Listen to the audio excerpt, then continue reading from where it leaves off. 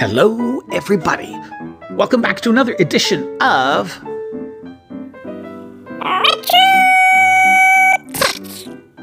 where we bring you only the finest of vintage test instruments from days gone by.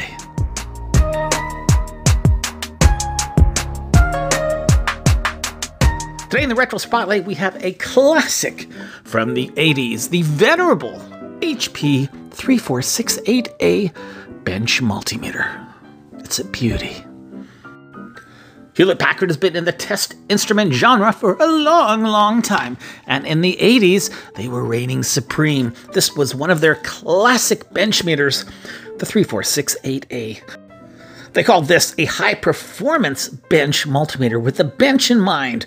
This one was definitely designed for your bench. Now, that being said, it did come with that handy-carrying handle because they thought it was portable, too. Well, back in the 80s, I guess anything with a handle was portable. Beautiful LCD display boasting 5.5 digits with 5 separate functions. Ooh, it was ahead of the time. This particular Benchmeter was manufactured back in the early 80s, probably 81 to 83. Should know more once we take a look on the inside. Really nice soft touch buttons for the time. We have that one style of rocker for the on-off. Not really a heavy meter per se, but it was definitely designed for the bench. One major caveat with the 3468, and that is the fact that unlike most multimeters that have calibration pots, trims, what have you, mechanical ways of calibrating directly on the main board, this meter unfortunately has software calibration. Well, unfortunately, fortunately, however you look at it. Basically, you're going to measure the difference between a reference and whatever it's reading. So it's a good thing, it's a bad thing. There's a whole issue on this about battery replacement and not losing your calibration routine once you replace that battery. But hey, that's a whole other video. Taking a front look at the bezel, you can see those nice soft touch buttons. Even back in the 80s, they knew how to design a Benchmeter. And this did both the 2 and the 4 wire sensing for resistance, so very powerful. So here we go, let's turn on the meter. And right away we're greeted with that self-test OK, meaning it has verified its internal calibration routines and all is good. By default, it is going into volts DC, and look at those liquid crystal digit display. Oh man, hard to believe this is 1980s. There was no rel on this Benchmeter, so right now I've got those probe masters together, and we do have a tiny bit of resistance, so you'll have to equate that out of any reading. Have it hooked up to a 5.000 voltage reference, and look at that, 40 years later, and it is still perfectly in spec. Just out by 1 count. Amazing. Taking a look at resistance right now, this is capable of both the 2 and 4 wire sensing resistance. And look at that, 1.000 kilo ohm, spot on 40 years later. Let's try 10 kilo ohm. Oh man, that's hard to beat. 100? Yeah, so you can tell the amazing job that Hewlett-Packard did when they designed this meter. 40 years later, and it's darn near perfect. Now, compared to other Benchmeters of the era, you could say the HP was a little on the big side. Definitely, it looks that way when I've got the other two here on top, doesn't it? Another neat feature, too, is the back of the 3468A has a lowdown. Basically, all of your program commands right there. Output formats, fuse ratings, error messages, measurement characteristics. It was all handy-dandy on the underside of the meter. And yes, made in the good old US of A.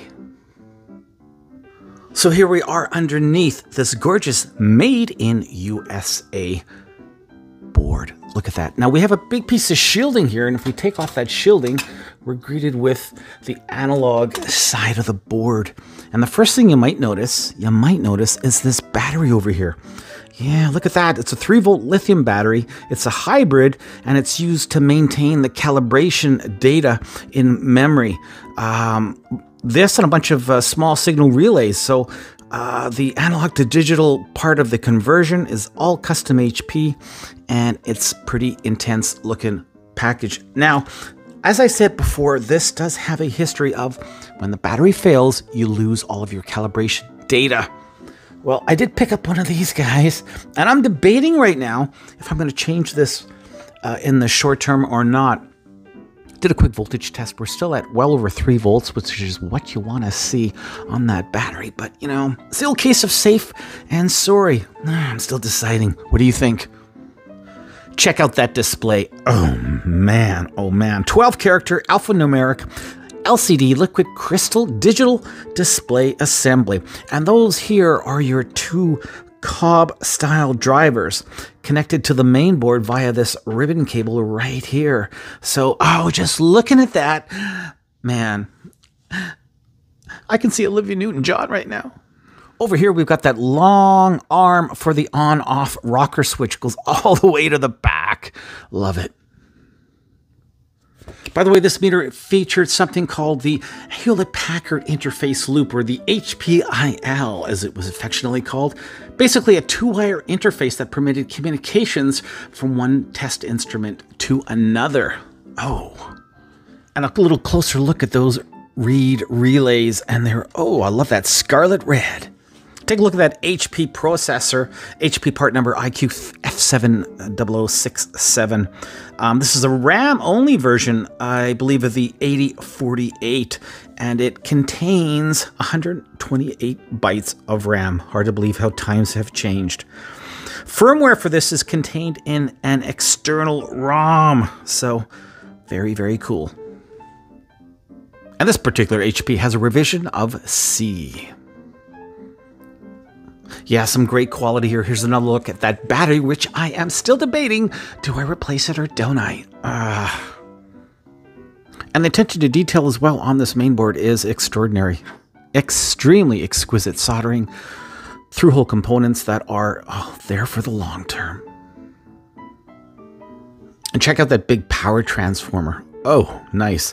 And look at that. We have 4 different taps here, so we can easily change the power output depending on the country. Cool. And of course, HP gave us a service manual. Yes, a complete service manual. Not a how-to, not a quick user guide. No, a service manual for the digital multimeter 3468A. And man, this thing was incredible. Incredible. I mean, check it out. Everything about this meter has probably the best schematics as well I've ever seen in any manual. I mean, it's unbelievable. It's unbelievable. Parts list, of course. Well, hey, that's a given. Isolating faults, theory of operation, miscellaneous troubleshooting, you name it, it was all here. And the schematics are incredible. Incredible. I mean, literally, I fold some of these out and they're over 4 feet in length. It just goes on and on and on. Wow. Ultimately, there's no doubt about it. This gorgeous 300,000 count 5.5 digit Benchmeter from HP has stood the test of time. Hey, if you see one, pick it up. You'd be surprised at just how good it is. Thanks for taking this trip down retro tech vintage memory lane. You, me, and the HP 3468A.